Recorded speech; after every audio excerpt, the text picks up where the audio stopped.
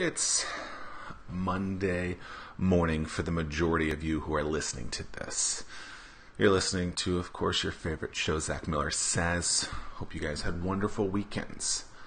Now, many of you like to change things or try something new on a Monday. Well, guess what day it is? No, it's not hump day.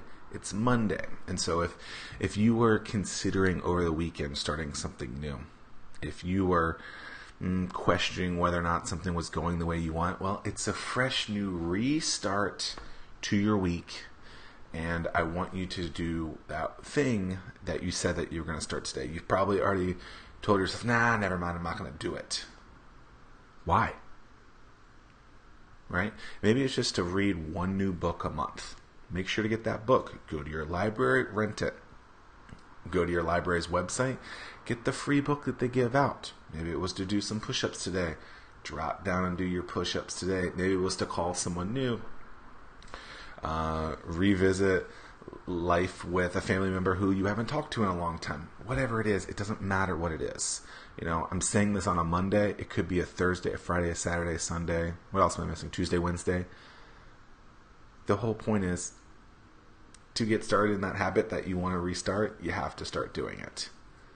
And so I don't want to waste a lot of time on this because you've already been thinking about whatever that task is. I'm hopefully giving you a little bit more motivation to start doing that thing that you've been wanting to do so many times, yet you don't do it, which is funny because the last podcast that I did was telling you I was afraid to do something. But it's New Habit Monday. Maybe I'll do that every Monday. But I'm sure there's something that you've been wanting to do. Stop wondering when are you going to start it. Just get out and do it. By the end of it, it might be painful. By the end of it, you might be sore if it's working out. By the end of it, it might be something where you're like, oh my goodness. Or it could be amazing and refreshing. And then you realize that tomorrow you get to do it again. And again and again and again. And you get better at it. And so it's Monday. It's time to start that new habit. That thing that you've been wanting to do, but you've just been putting it off. Stop putting it off and let's get going.